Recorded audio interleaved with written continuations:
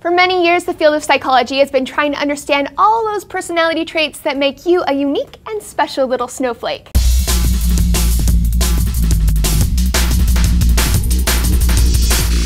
Hi guys, I'm Laci Green, and this is DNews. It's called personality psychology, and it's a booming field of research you're bound to hear about in any human psych class. One of the most well-researched and respected personality models in the field is Costa McCrae's Big 5. This model evaluates how strong a person is on 5 different axes. Let's take a look-see at those traits. Trait number 1 is openness to experience. This trait describes how open or closed your thinking is. Highly open people are intellectually curious, they love art and science. Open people appreciate emotion, unusual ideas, imagination, adventure, and of course, having new experiences. People with low scores tend to have more traditional interests. They prefer familiarity over doing something new, and they don't really like change. Trait number 2 is conscientiousness. Highly conscientious people are basically those annoying overachievers who are always on top of it. They're disciplined, responsible, and good at planning ahead. A high score on conscientiousness suggests a strong ability to regulate and control your behavior. Low scores tend to be more impulsive and unorganized,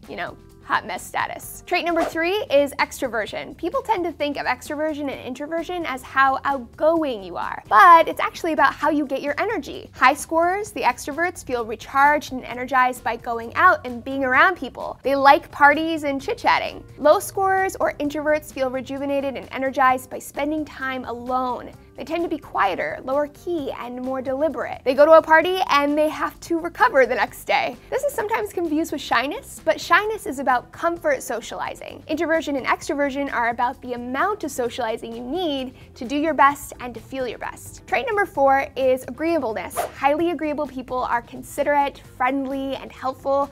They just wish we could all get along, guys. They make sacrifices for others, and they assume others are good people. Low scorers or highly disagreeable people are suspicious, distant, and uncooperative. They place self-interest above getting along. They don't care as much about other people's well-being, and they're less likely to help you out. Basically, they're assholes. I'm just kidding, but really.